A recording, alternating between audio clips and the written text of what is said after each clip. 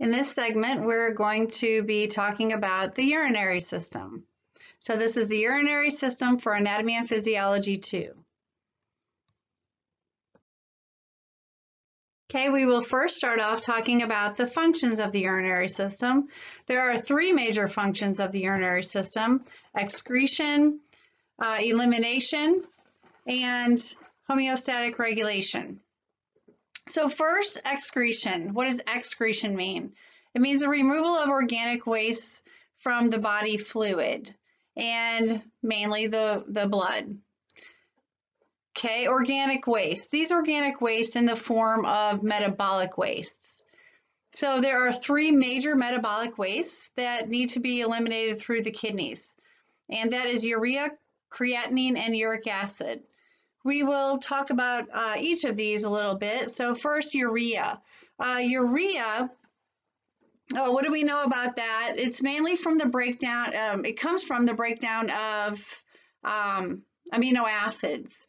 So when we're breaking down amino acids, we get urea. We cannot use urea. It's a waste product, and so it needs to be excreted by the kidneys, out of the blood by the kidneys. Creatinine. Creatinine is another one. Creatinine is a byproduct of a metabolic process that happens in the muscles. So we have creatine phosphate, and creatine phosphate is a molecule that's made inside of our muscle fibers. And what it does is it combines with ADP and gives us some fast acting, it makes fast ATP. So it gives us some ATP to use inside the muscle fibers. That's well and great, but what's left over also is this compound called creatinine. This creatinine makes its way to the blood and needs to be filtered out in the kidneys, and it's one of our metabolic wastes. Okay, a third one is uric acid, and uric acid comes from the breakdown and recycling of our nitrogenous bases. So think of our nucleic acids and those nitrogenous bases that you know that come from those nucleic acids. We're breaking down those nucleic acids, and then we have some uric acid. That uric acid is in the blood and it needs to be filtered out in the kidneys. Now, when we compare urine to blood, urine is much more concentrated than blood. Okay, second function is elimination. All that means is that it's the discharge of those wastes into the environment. Okay, on to the third function of the urinary system, which is mainly the kidneys that we refer to, but it includes all of urinary system. It's homeostatic regulation. So to define homeostatic regulation, is the regulation of the volume and the solute concentrations of the blood, and mainly the blood plasma, right? That liquid portion of the blood. So there's many ways that the kidneys do this, and I have listed out some examples for you. One way is with the ions in the blood. There are many ions in our blood, different types of ions. We've discussed this before. And just to give you some examples, calcium, sodium, potassium, all of those ions that you recognize, they all need to be at a certain level in the blood. They need to be at a certain level within limits in order for metabolic processes to occur. So if they drop too low or if they go too high, our kidneys help to maintain those ion levels where they need to be in the blood plasma. Another example is blood pH.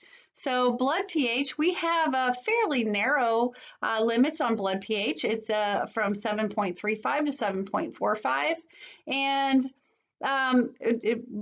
our body needs to maintain that blood pH within those limits so that chemical reactions can occur optimally. So how do the kidneys play a role here? Is they help to keep it within those limits. How do they do that? They will do it by excreting hydrogen ions and conserving bicarbonate ions and bringing it back within those limits and bringing the pH back within those limits so that the chemical reactions can still occur. A third example is blood volume. So blood volume just simply is the total amount of blood that's in our body, that's running through our blood vessels. So how does the kidneys regulate our blood volume? Well, let's think about this. Our kidneys are filtering out our blood, more specifically filtering what's in the blood plasma, the liquid portion of the blood. And the liquid portion of our blood, if we are eliminating more of that liquid portion or conserving it, that's going to have an effect on our total blood volume. So think about the water portion of our blood. If we're getting rid of more water and it becomes part of the urine or more urine, then we're going to decrease the total blood volume. Right? If we're going to conserve that water, then it's going to increase the amount of our total blood volume or maintain it. Okay, another example is blood pressure. So of course, we think of blood pressure as what is the organ that creates our blood pressure, and that is the heart. It's creating our blood pressure. Our blood vessels are helping to maintain our blood pressure and I don't want to say equalize, but it helps to regulate our blood pressure. That's a better term. But the kidneys do it as well. So this is probably maybe a lesser known homeostatic function of the kidneys, and this might be a new one for you. So the kidneys will help to regulate our blood pressure, and it does this by a hormone pathway. And that hormone pathway, we call it the renin-angiotensin-aldosterone pathway. And it's hormone driven, and it helps to maintain our blood pressure. Ultimately, it will work to increase our blood pressure when this pathway is activated. Okay, another way is to maintain blood glucose levels. You think, okay, well, the kidneys really? Are you sure? Because I know all about the pancreas. Right, the pancreas with the glucagon and the insulin, of course the pancreas, and the liver stores the liver stores and even makes glucose. So the pancreas and the liver is probably the first organs that you think of when you think of blood glucose level. And that's correct. But also the kidneys. The kidneys play a role because, lesser known little fact about the kidneys, is they have the ability to synthesize some glucose. So they do. They can synthesize some glucose, release that glucose into the blood, and therefore increase the blood glucose levels. Okay, another function, or a last one, example that I'm going to give you is the production of hormones. This is also, you think, are you sure this is the kidneys? Are you sure they produce hormones? Yes, they do.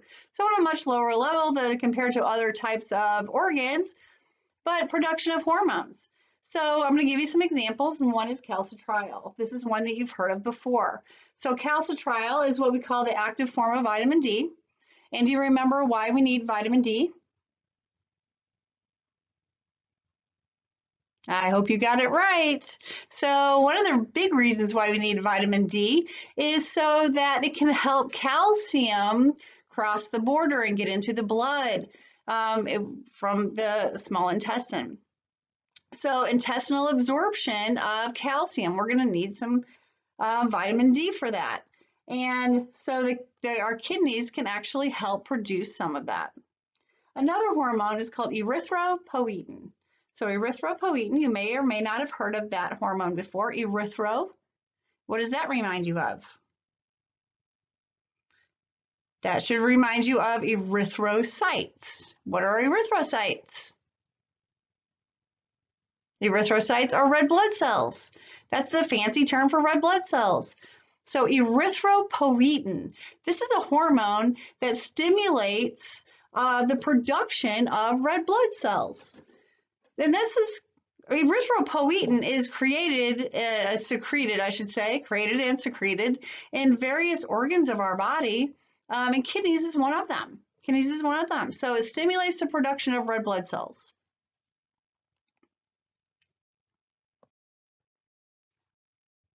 All right, so a little bit on the regions of a kidney.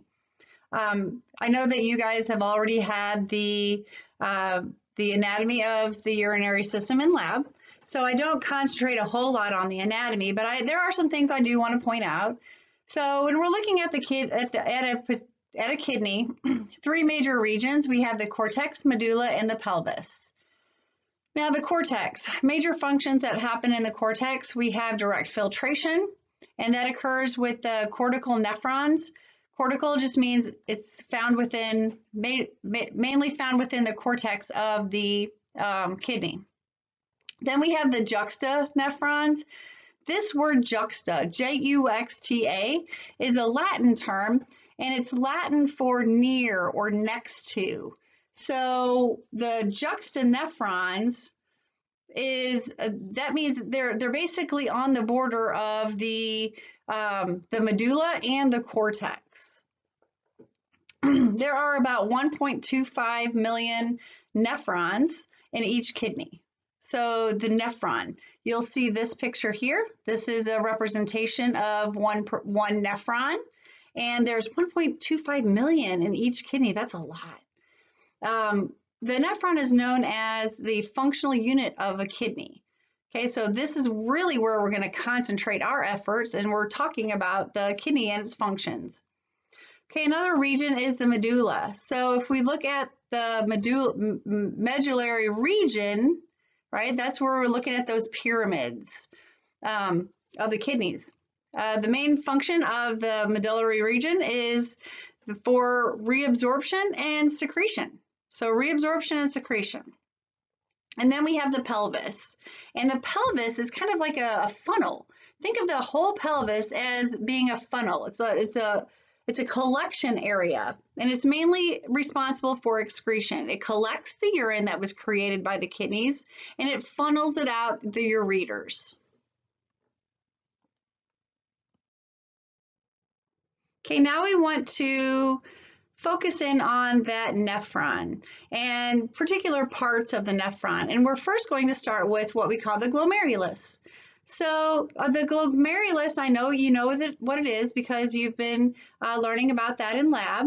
The glomerulus is made up of certain structures, and this is actually where the filtration is going to occur. So just like in our regular lecture, I'm going to try to supplement with some kind of interesting videos, some animations that I think that you can learn from. So there is a video right here, a YouTube video on the glomerular filtration of the nephron. And so I want you to watch this particular video next. Where's my finger? Watch that video and then come back to our next slide. Okay, I hope you enjoyed that video and you learned from it. We're going to talk a little bit more about this glomerular filtration as well.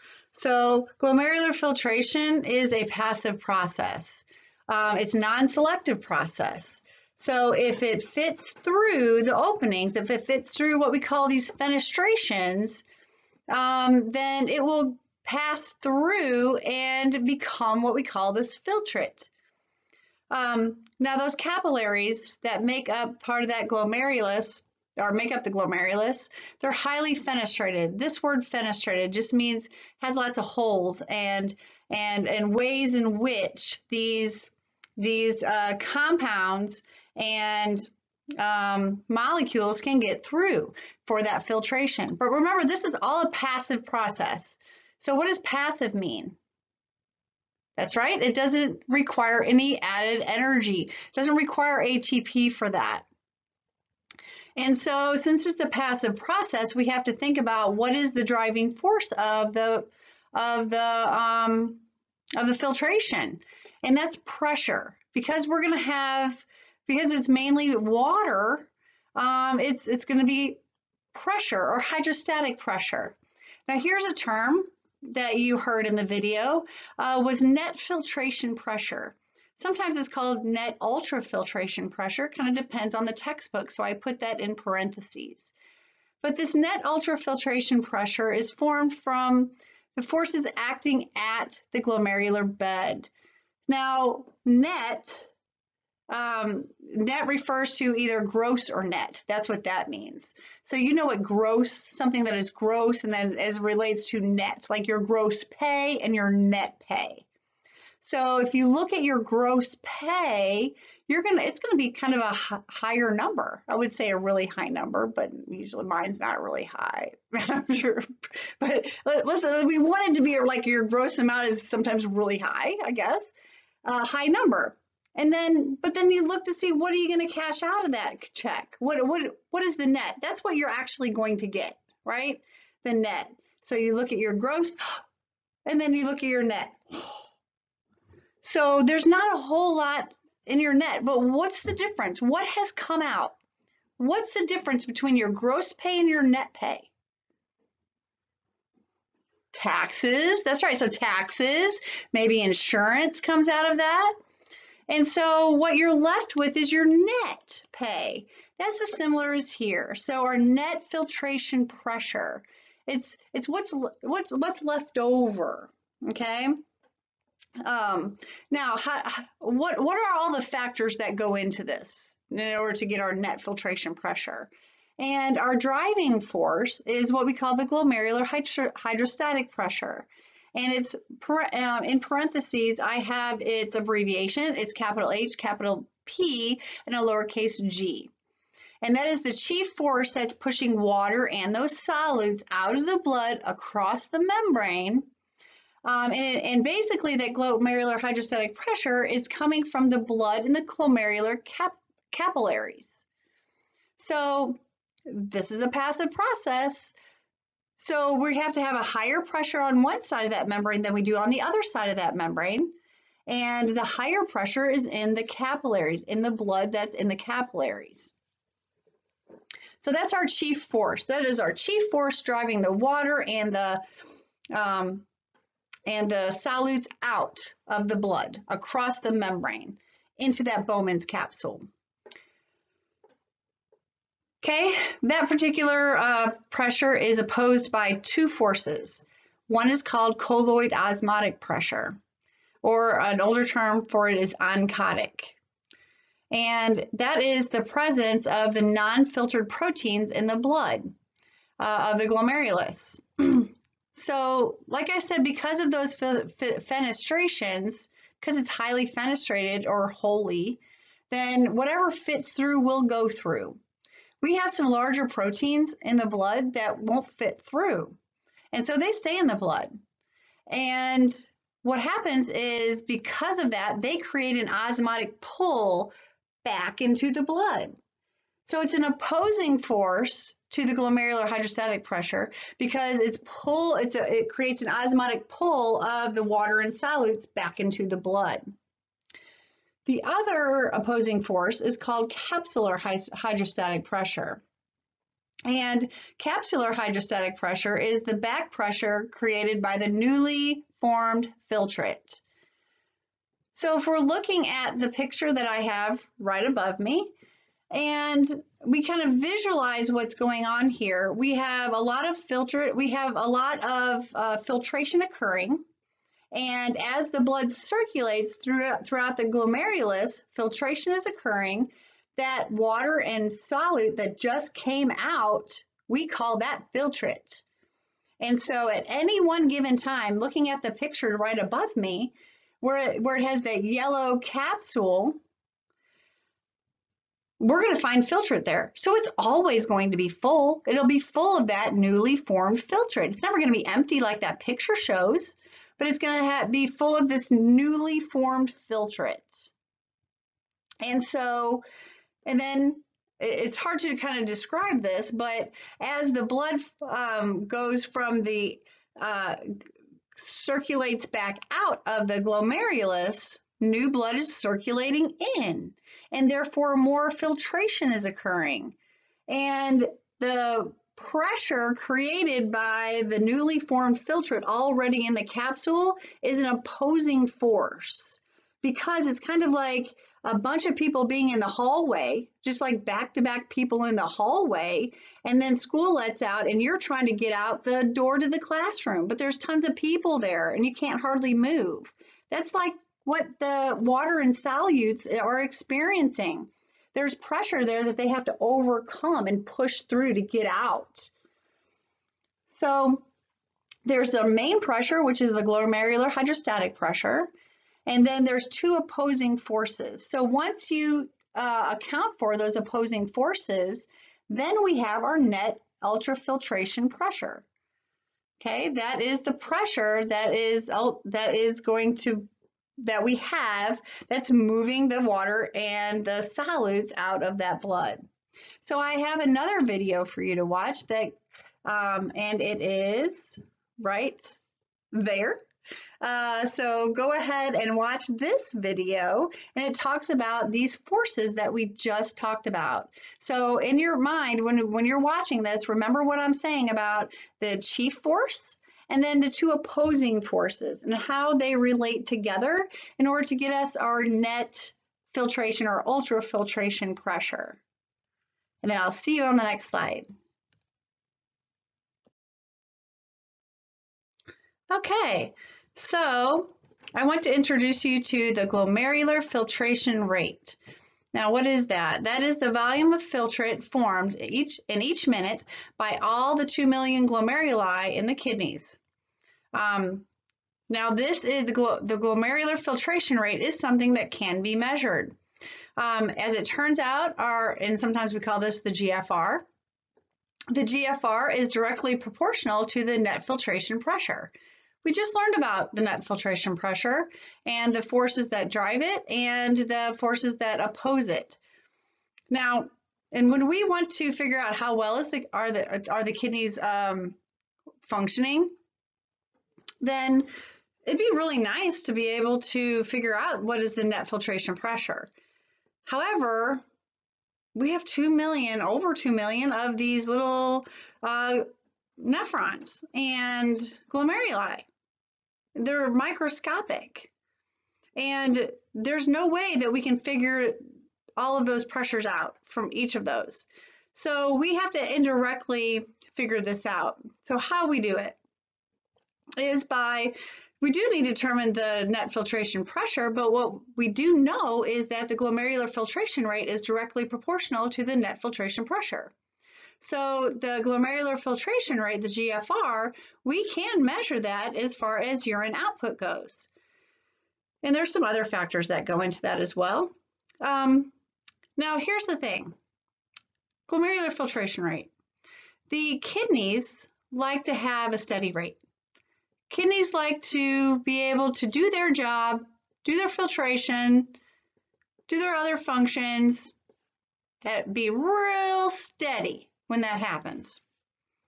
Now, if we go back and look at what is the chief force driving the water and the solutes out of the glomerulus, what was that? Glomerular hydrostatic pressure. That's right, glomerular hydrostatic pressure. And that was the pressure of the blood inside of the capillaries there, inside the glomerulus. Well, if we look at what is the driving force of our pressure there, well, it's our heart. Our heart creates our blood pressure, and then our blood vessels will help to regulate it. So our blood pressure, our overall blood pressure, will fluctuate throughout the day, whether you are laying in bed sleeping, whether you are taking a shower or sitting in class, whether you're driving your car. You get it. So throughout the day, your blood pressure is going to fluctuate. Kidneys don't like that. Kidneys like a steady rate. They like that glomerular filtration rate to stay even. And so there's ways in which the kidneys will work to maintain that steady rate. So there's two major ways in which they do this. So one is by vasoconstriction and vasodilation of the arterioles. So they limit the amount of that blood by increasing the blood pressure and decreasing the blood pressure by vasoconstriction and vasodilation. If you vasoconstrict, is that going to increase or decrease blood pressure? Same amount of blood, but you're going to constrict that vessel around the blood. Would that increase or decrease the blood pressure? It's going to increase the blood pressure. Okay, alternately, if we make it bigger, make the diameter bigger. If we vasodilate, same amount of blood, is that going to increase or decrease the blood pressure? It's going to decrease the blood pressure. And so that's one of the ways in which the kidneys can help to maintain this steady rate. Vasoconstriction and vasodilation of the arterioles. The kidneys also do it with hormones, which we'll learn about. I have another video for you to watch. It's really hard for me to be able, I can't write on the board and I can't show you animation, so this is the best thing I got for you. So I have another video for you to watch that's going to talk more about this glomerular filtration rate and how the kidneys work in order to maintain that steady rate. So this little video here, Khan Academy, love them. Watch that short video and then I will see you on the next slide. All right, so another way that the kidneys will help to maintain a steady GFR is by hormonal regulation. So hormonal effects on the GFR are part of a larger system that involves the regulation of systemic blood pressure. It includes hormone known as angiotensin II and natriuretic peptides. So this hormone pathway, the hormone pathway is named renin-angiotensin-aldosterone system, or sometimes abbreviated RAAS. This is a hormone pathway. It's a very interesting hormone pathway. I'm not going to get into all of the nuts and bolts of the pathway. The main thing I want you to know about this is I want you to know that it's a hormonal pathway and what the effects are. So what does it attempt to do? This pathway attempts to modify or regulate the systemic blood pressure. So if you can modify the systemic blood pressure, then that can have an effect on our GFR. Now, so it's going to affect our systemic blood pressure, which in turn is going to affect the GFR. So GFR secondarily. So how does it do this? So as a result of the hormone pathway, what's going on? And I want you to look at the bullets now. So one of the things that it does is it constricts the efferent arterioles. Sometimes they call them efferent. That's a funny word for me to pronounce, efferent, but okay, efferent or efferent. I tend to call it efferent. So vasoconstrict the efferent arterioles and the systemic blood vessels. If you are constricting the blood vessels, if you constrict the blood vessels and the same amount of blood, what did we say happens to the blood pressure? Would it increase or decrease? It's going to increase the blood pressure. Okay, you know that. All right, so that's one of the ways it happens. Okay, well, how else does it do this? It affects the reabsorption. So reabsorption of sodium ions, chloride ions, and water from the proximal tubule. We haven't gotten that to talk about that part of the nephron yet, but it's going to reabsorb it into the blood. It's going to be moving sodium and chloride ions and therefore water back into the blood. If we're moving ions and water back into the blood, would we be increasing or decreasing our blood volume? Well, if we're adding to the blood, the water and the ions, we're going to be increasing blood volume. If you increase blood volume, what does that do to blood pressure? If we increase blood volume, what does it do to blood pressure? Does it increase or decrease? It increases it. That's right. So it increases our blood pressure by increasing our blood volume. Okay, another way it does this with aldosterone release. Aldosterone is a type of hormone. And aldosterone will help to move those sodium and water ions back into the blood. So we're taking it out of the filtrate and moving it back into the blood, therefore increasing our volume, therefore increasing our blood pressure. Okay, another way it does that is by increasing our thirst, our drive to drink, right? And so we want to drink more water. If we're thirsty, we're going to drink more water. If we drink more water, we're going to increase our blood volume, therefore increase our blood pressure. Okay? So on a short term, anyway, on a short term. Okay, all of these collectively are going to increase our systemic blood pressure. And so if it's going to increase our systemic blood pressure, what does that do to our GFR, our glomerular filtration rate? It's going to increase our glomerular filtration rate. So this hormone pathway works in different ways, ultimately to increase our systemic blood pressure, therefore increase our glomerular filtration rate.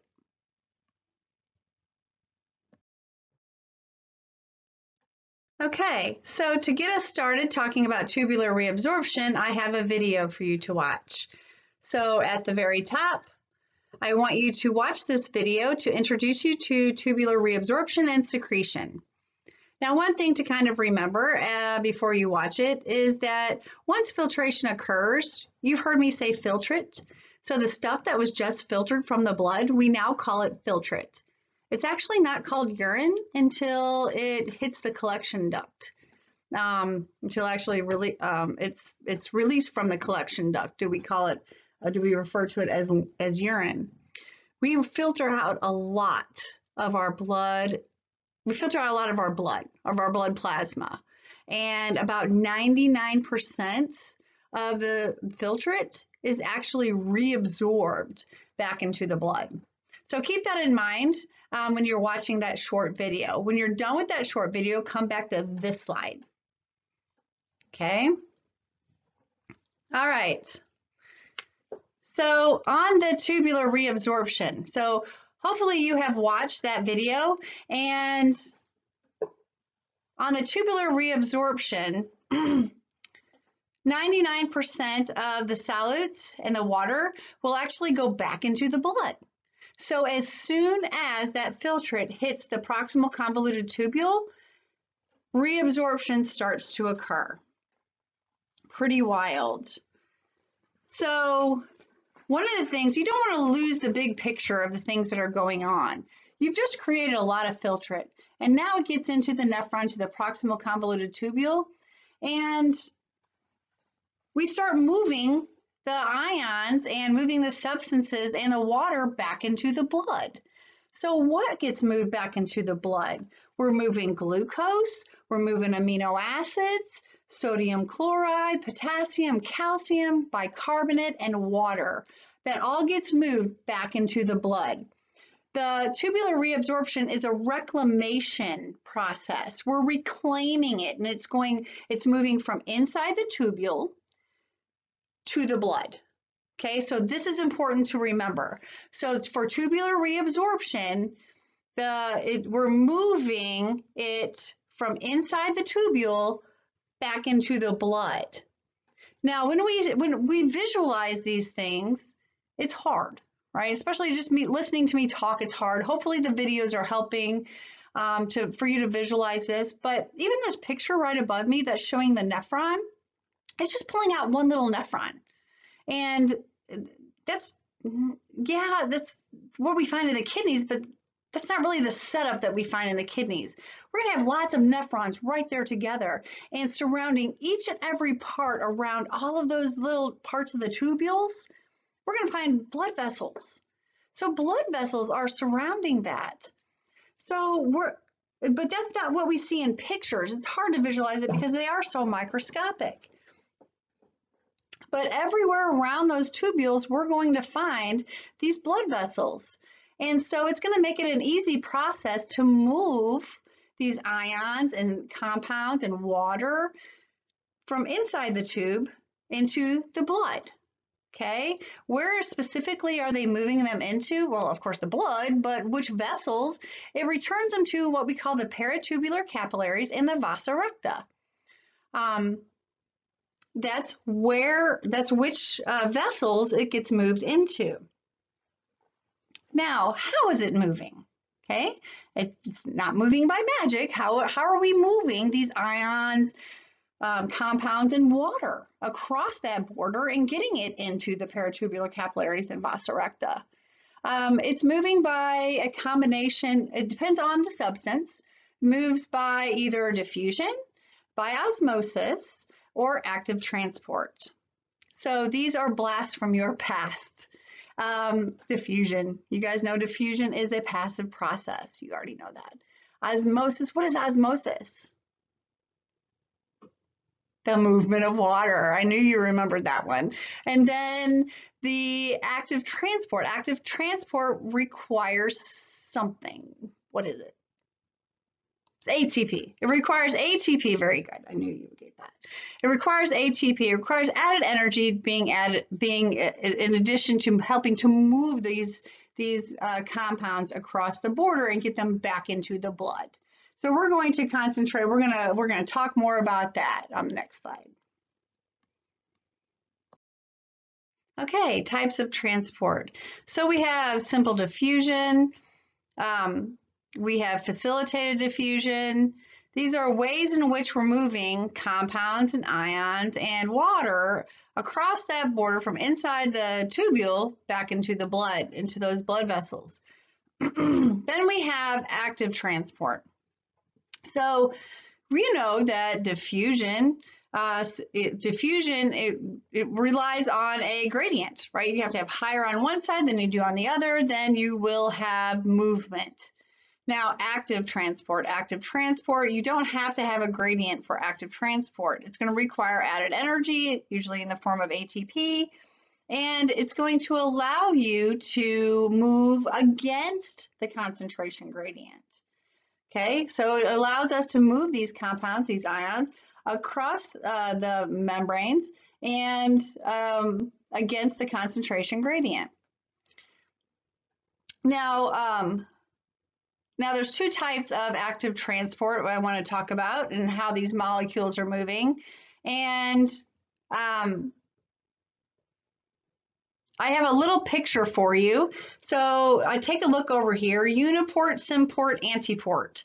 Those describe types of transport, okay, types of this active transport. So now symport. Symport is an older term, sometimes called this co-transport.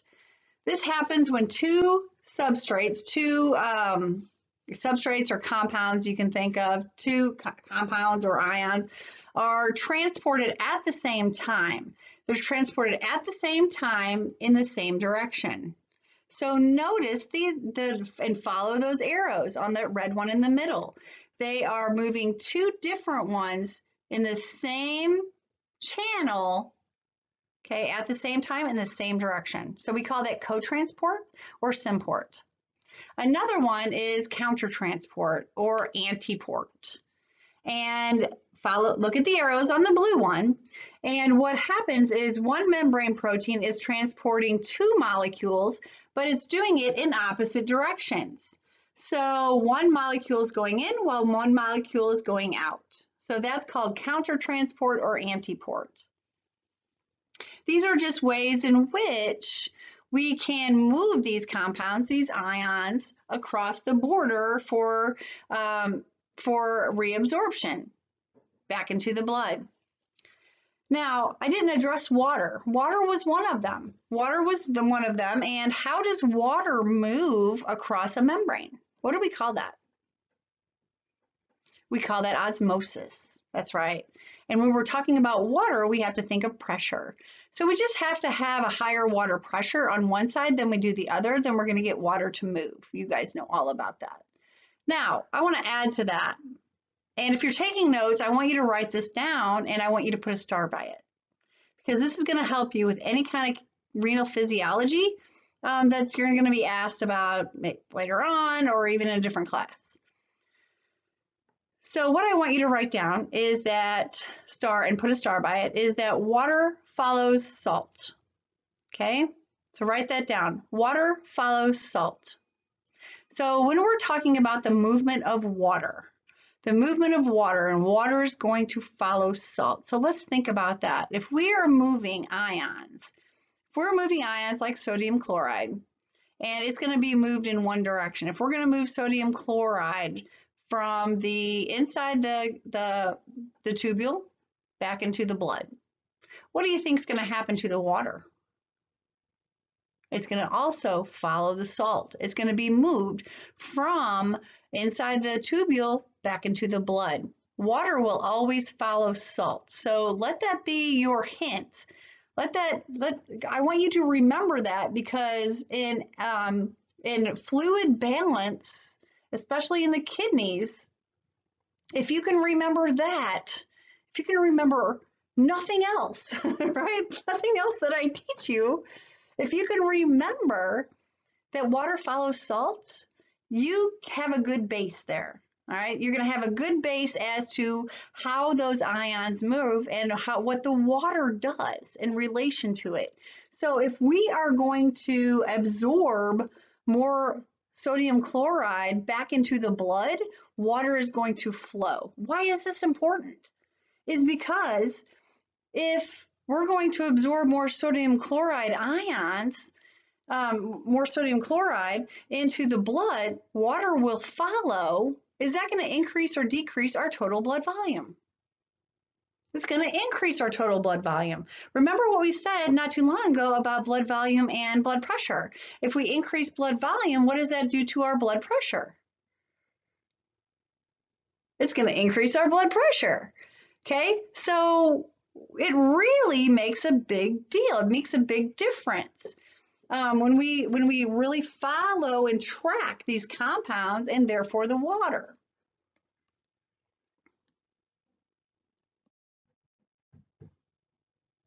Okay, now we're going to apply a little bit of what we've learned so far on renal physiology. So a new phrase to learn, and that is what's called transport maximum. Capital T, lowercase m is the abbreviation for that. An older term is called saturation. So what is the transport maximum? So a transport maximum is the total, is the amount of a substance that can be transported or moved by reabsorption from the tubules back into the blood.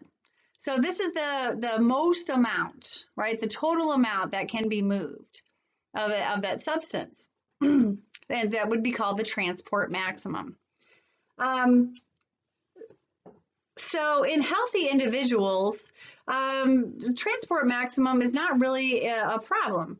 If there is a problem, or let's say too much of a substance, not all will get reabsorbed. And therefore, remember what reabsorption means. It means moving from the tubule back into the blood. So if we're not moving it back into the blood, it's still left there in the filtrate and could eventually become part of the urine. And so what we say is that it will spill into the urine or be part of the urine. And so my example here is going to be for glucose. So if you look at the little picture I have on the slide, this is a little representation of, you notice the glomerulus, and this is the proximal convoluted tubule. And what that little conveyor belt is, it represents are the transport proteins. These are the transport proteins that line the walls of the kidney tubules that will help to move these substances back into the blood. Okay, we're going to use glucose as our example. So glucose in the blood. Now glucose was one of those that got filtered out. We filter out a lot of glucose, but then that was the one that got reabsorbed as well. So it was one of those compounds that get reabsorbed. Now in a healthy individual, usually with a normal diet, all of the glucose gets reabsorbed, okay? Now I want you to look at the A. So I'm going to talk, you're going to look at the picture. Now what's going on? And we're looking at these pink circles. Those pink circles are representing the glucose. So here you see that a lot of glucose is being filtered out, and by the time it hits that proximal convoluted tubule, it starts getting transported back into the blood. So you see the little transport protein, the little conveyor belt, and it's just working. Imagine that conveyor belt just working at a steady rate. Here comes another glucose, and it's moving that glucose back into the blood. Okay, now let's look at B. So glucose concentration has increased in the blood. Therefore, we're going to find more glucose being filtered out in that filtrate, right? It becomes part of the filtrate. This is the substance that starts getting reabsorbed. So what happens is, here's our conveyor belt. Our conveyor belt is still moving the glucose, but now every slot on that conveyor belt is filled with glucose. It's still doing a pretty good job at moving that glucose back into the blood. And we don't just have one conveyor belt. The whole thing is lined with conveyor belts. Okay, so as the glucose comes by, it's going to take it and transport it back into the blood. Okay, now imagine this on a grand scale. So now we have all of our transport proteins moving as many of these glucose molecules as they possibly can back into the blood. Now, what if we have even more glucose to the blood? Therefore, even more glucose in that filtrate. If all of those transport proteins, these conveyor belts, are completely full and they're working at max capacity, they're still not moving these glucose molecules back into the blood. They're moving a lot of them, but not all of them. What happens is that we start leaving some of those glucose molecules in the filtrate. Does that make sense?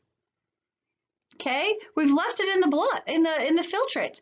Therefore, we can detect it in the urine. It becomes part of the urine. So what has happened is that glucose, we've exceeded the transport maximum for the glucose molecules. We've exceeded it because now it starts to show up in the urine. And this is what happens a lot of times with people who have diabetes. If they have too high of a level of glucose in the blood, therefore, they're going to have higher level in the filtrate. And if they exceed the transport maximum, remember what the transport maximum is that we're going to start showing up in the urine. We can detect that in the urinalysis. All right. So you think about that, and we're going to still apply this on the next slide. Okay, you recognize our conveyor belts. And now I want to talk about osmotic diuretics. Now, you may have heard of diuretics before, and if a diuretic is a substance that is not reabsorbed, okay, not reabsorbed in the kidneys, in the tubules, and carries water out with it. So it's not reabsorbed and it carries water out with it. Now, you learned about salt and how water follows salt. But what I can tell you is that some other particles, some other substances can have an effect on that movement of water as well. And we just talked about glucose. Glucose is one of them. So glucose is known as an osmotic diuretic. Now, there are different types of diuretics. This is just one type of diuretic. What do diuretics make you do? If you were to, you can take a diuretic, all right? So you can go to the drugstore, you can buy a diuretic. What do diuretics make you do? Okay, maybe you were thinking that it makes you pee more, right? You'd be right. It increases urine output. Diuretics will increase urine output. Okay, let's think about that. And I said that there's different types of diuretics, and this is just one type called the osmotic diuretic. So glucose is a type of osmotic diuretic. So let's think about that glucose again, what you just learned about. Substance that is not reabsorbed and carries water out with it. Okay, now we talked about, look at the picture right above me. Okay, we looked at A, we understand A. We understand B, it can only transport so many of these molecules. When we have so much in the blood, therefore so much in the filtrate, some of that glucose is going to be showing up in the urine. It's going to be what we call spilling out in the urine. And it's an osmotic diuretic. So what else is going to be coming out with it? Carries water out with it. So the more glucose that doesn't get transported back into the blood, the more glucose that winds up in the urine, the more water in the urine. So let's think about that. It's an osmotic diuretic. So the more of that substance that does not get reabsorbed, so therefore it's in the filtrate, therefore it makes up the urine, it's going to take water out with it. So in diabetics who have uncontrolled blood sugar, if they have a really high blood sugar, then that means they have higher glucose in the blood. If they have higher glucose in the blood, they have higher glucose in the filtrate. If they exceed the transport maximum, which is likely, they're going to start spilling that glucose into the blood, into the urine, and it's going to carry water out with it. So you're going to have increased urine output because of that. So they tend to have increased urine output in those circumstances because of that. It's taking the water out with it. So that's one example of an osmotic diuretic. Caffeine is another type of diuretic. Caffeine can do that. Alcohol is a type of diuretic, but alcohol is a different type of diuretic. It works, it inhibits a hormone, actually. Alcohol will inhibit a hormone called anti-diuretic hormone. Okay, so if it inhibits anti-diuretic hormone, it becomes the diuretic. And so it's just a different mechanism, but it will increase the urine output. All right, so the next thing I want to talk about is renal threshold. This all plays a role together, called renal threshold. Now, what is the renal threshold? It's the plasma concentration at which specific compound or ion will begin to appear in the urine. Okay, looking back at our A, B, and C right above us, okay, it's at C when we start to see the glucose start to appear or spill into the urine. It gets detectable in the urine. Okay, let's read this again. Renal threshold, the plasma concentration. So that was talking about the blood. The plasma concentration at which a specific compound or ion will begin to appear in the urine. So we can now figure how much glucose has to be in the blood in order to exceed the transport maximum in the kidneys and start to show up in the urine, be detectable in the urine. So what is that renal threshold? And that renal threshold is a plasma concentration. So that is something that we can check in the blood. So we can do a blood check for glucose, and if it reaches a certain level, the renal threshold, we know that it's going to exceed the transport maximum and start to show up in the urine, be detected in the urine. So we know those numbers, those plasma concentrations for all different types of compounds, for almost everything in our body. When pharmaceutical companies are making new medicines, this is one of the things that they have to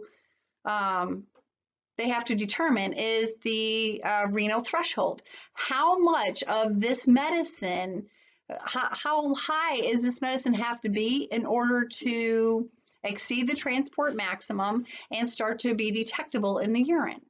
And so the next time that you get a medicine, sometimes when you get medicine, you get it still in the box and you have that little leaflet that comes with it. Open up that leaflet. Usually it's pretty big, and I think it's like in like 5 font or something. You can hardly read it. But if you get a magnifying glass and read it, I want you to look for it, because I want you to look for renal threshold, because it's always on there and it'll tell you what is that renal threshold. So that means that renal threshold, when it's at that level in your blood, it's going to exceed the transport maximum and start to spill into the urine. It will be detectable in the urine.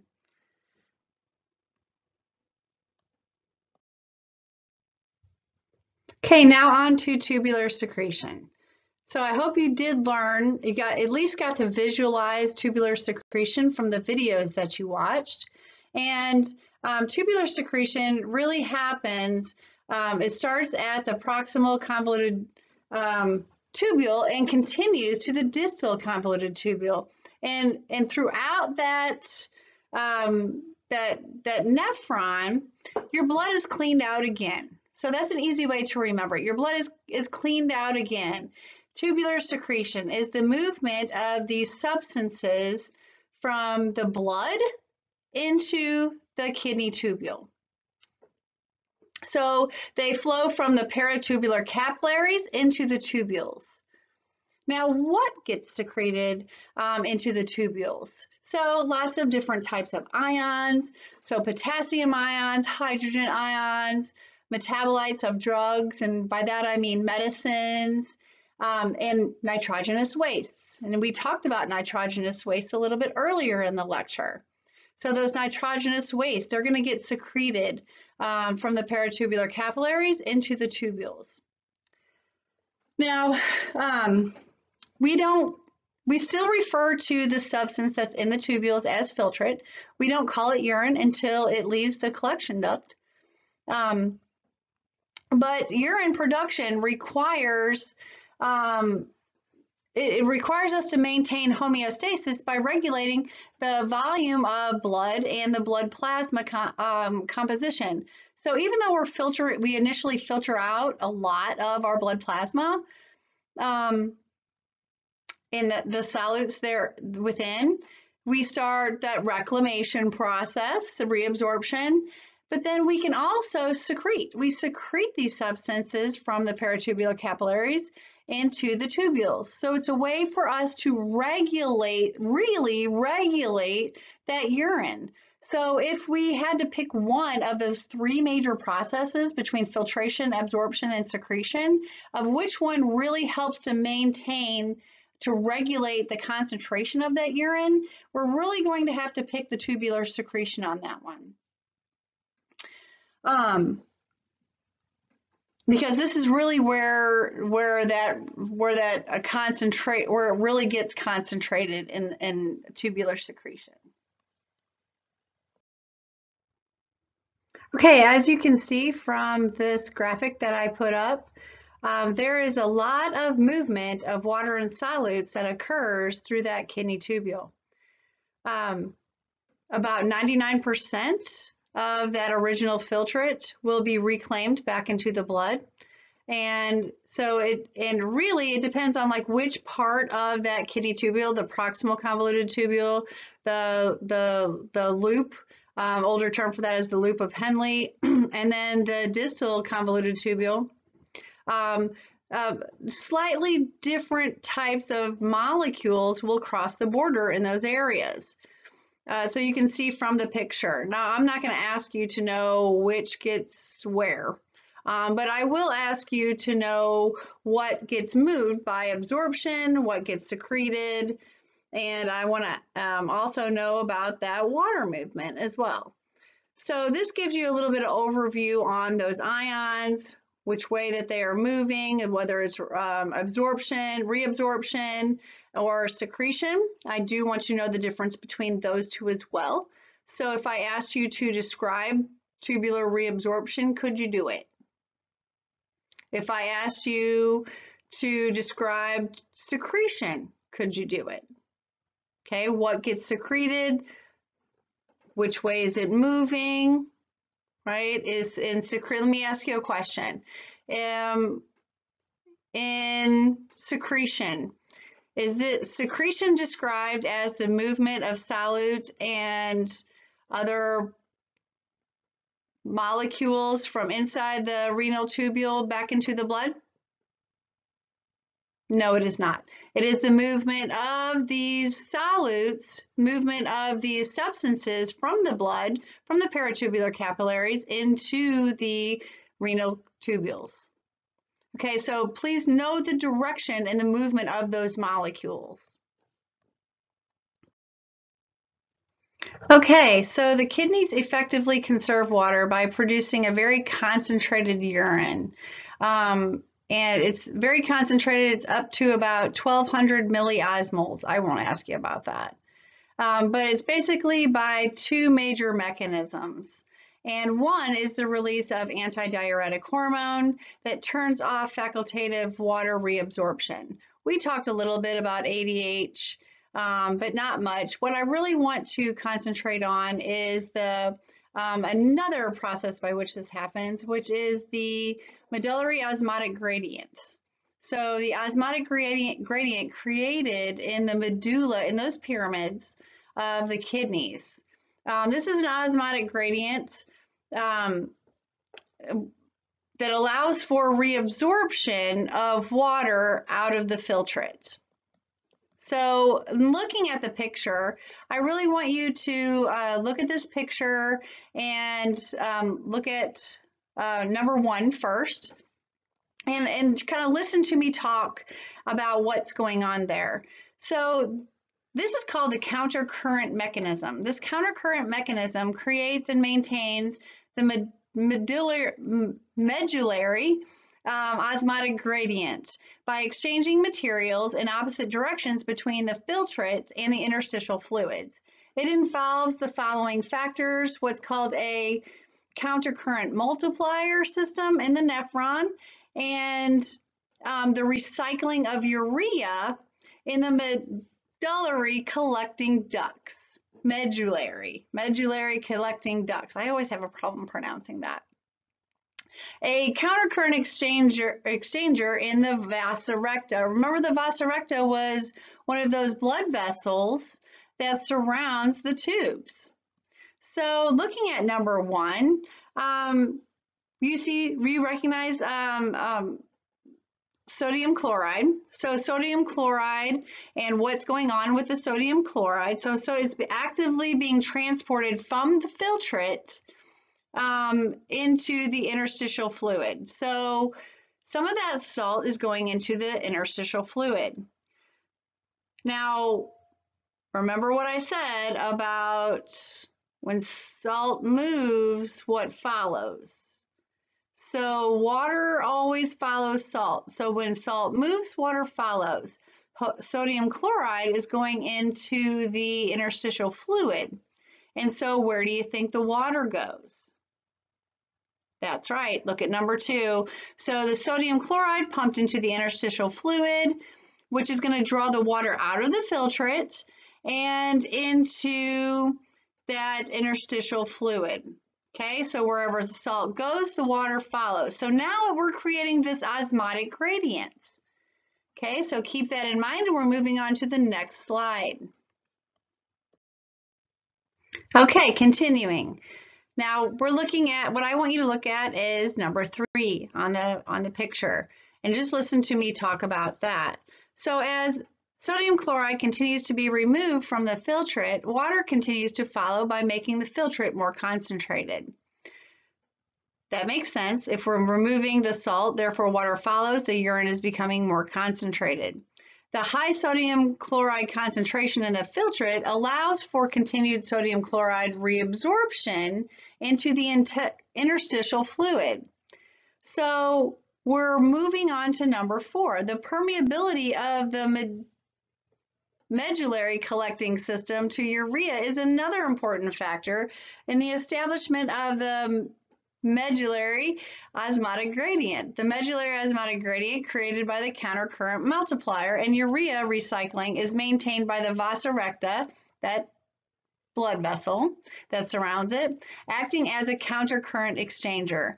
So not only are we considering the movement of the water and the solutes from inside the tubule back into the blood, and from the blood into the tubule, right, with reabsorption and secretion, but we also see movement of these solutes and water into the interstitial fluid that surrounds the renal tubules. This is a big deal. Okay, so this movement in and out of that interstitial fluid allows for movement of reabsorption and secretion. So they both play a role. They both play a role together in maintaining that urine and concentrating the urine, right? Because the urine is much more concentrated than the blood. Okay, so we know that by the time the filtrate empties out of the collection duct, then we call that urine. So now on to the pelvis of the kidney. Remember I said it's like a big funnel. So it's going to funnel that urine down the ureter to the bladder. Now the urinary bladder is a hollow, distensible organ. It's found in the pelvic cavity floor and held in place by the parietal peritoneum. These are things that you've probably learned in lab. The bladder collapses, so it collapses when empty, but becomes pear-shaped when full, holding about 700 to 800 milliliters of urine in males and slightly less in females. Now, micturition, so that particular word, micturition, it's also known as urination or voiding, is the discharge of urine from the urinary bladder to the outside of the body. There is what's called a micturition reflex, and it's a reflex arc mediated by the parasympathetic nervous system. When urine fills the bladder and stretches the walls, this picture, right? This picture right here summarizes the reflex. So I want to talk a little bit about that. The stretch receptors in the walls of the urinary bladder send a signal to the sacral region of the spinal cord via sensory afferent fibers, and you can see that on the picture. Okay, so we're on to, I guess, number 2. Okay, and we're following the blue line. So it's sending this this signal via the afferent fibers. Then sympathetic efferent fibers stimulate the detrusor muscle to contract and the internal urethral sphincter to relax, which allows for micturition or urination. That's when it comes out. The micturition center is found in the pons of the central nervous system. That given time and training makes micturition a voluntary process. So where's your pons? Do we remember where the pons is? Yep, right there on that brainstem. So even though this is our parasympathetic reflex arc, we still have the control over this because it's going to that brain center. Kind of neat. So that's called micturition. All right, this ends our lecture on the urinary system. I hope you've learned a lot. And if you have any questions, write them down now, and I will be happy to answer any questions that you have.